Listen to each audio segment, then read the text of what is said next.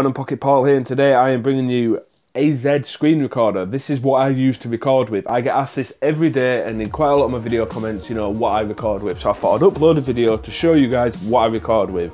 Now I do realise that it's Friday and it's meant to be Minecraft, but I'm at my girlfriend's parents' house who have really bad internet, so I just wanted to put out a quick video and answer the question that is always being asked. Now, as you can see in the background, it says Z screen recorder, and you can see this little block here is what I use to record. I am using a different screen recorder to record this because obviously I can't use the same one twice, so hopefully the quality is pretty good. It's not the best one. I prefer a Z screen recorder, so bear with me guys if the quality isn't as good. I'm just going to go into the settings to show you what this app is capable of, and the little things that you can do with it.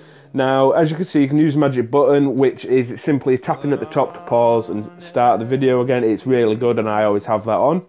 Your resolution, you've got quite high resolution, so you can have different resolutions for different videos depending on what you need. The frame rate, you can pick a different frame rate. I always have 60 frames per second because that's useful and it's always a better quality. Your bit rate is auto, or you can have it up to 24. I use it as auto. The screen recorder I'm using now only has it up to 10, so that's why the quality has dropped a little bit.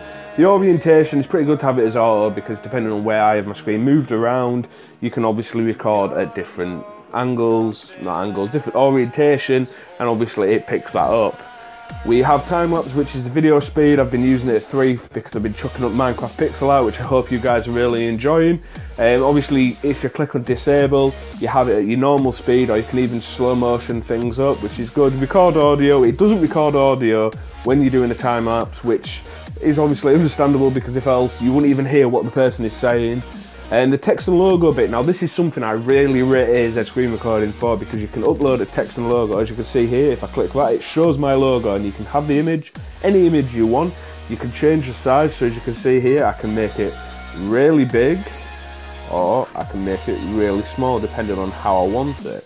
I think I had it around 13% just to show, and you can show a text and I have subscribe. You can have anything that you want, and I think that is really good. You can also have like a background colour and stuff, but because I've got a transparent logo, I find it pretty beneficial just to have it as it is. It's just kind of like a bit like a watermark, really, a watermark my videos so people can't see it. Now, it does have a show face cam or rear camera. I'm not going to click this right now. I'm going to do a face reveal. I'm not quite sure what milestone I'm going to do it at, but I will be doing face cams in the future. And obviously, as you can see, it shows front or rear camera, and you can move it around the screen, so you can have a good orientation of where you want it in the screen, so it's not getting in the way. It's also got a lot of camera settings, and you can obviously have your countdown, so you can prep yourself up and get ready for your videos. And that is really it for the settings. It is a very simple app to use. I believe it does have a premium, and did I pay the premium? I'm not quite sure. I don't think I did pay the premium. This is literally just a free app that is out on Google Play. It's not out on iOS, but it's Google Play. A lot of people ask me about it. There's no root needed or anything like that.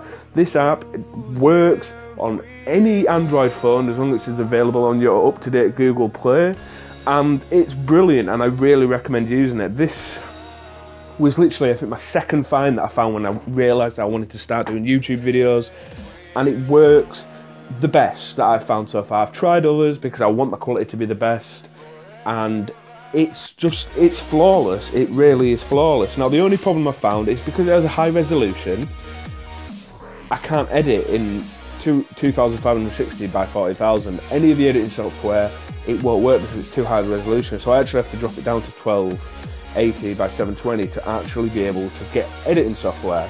Now, if you'd like to see what editing software I'm using, drop a comment in the video down below, and I will show you next on what I use to edit with.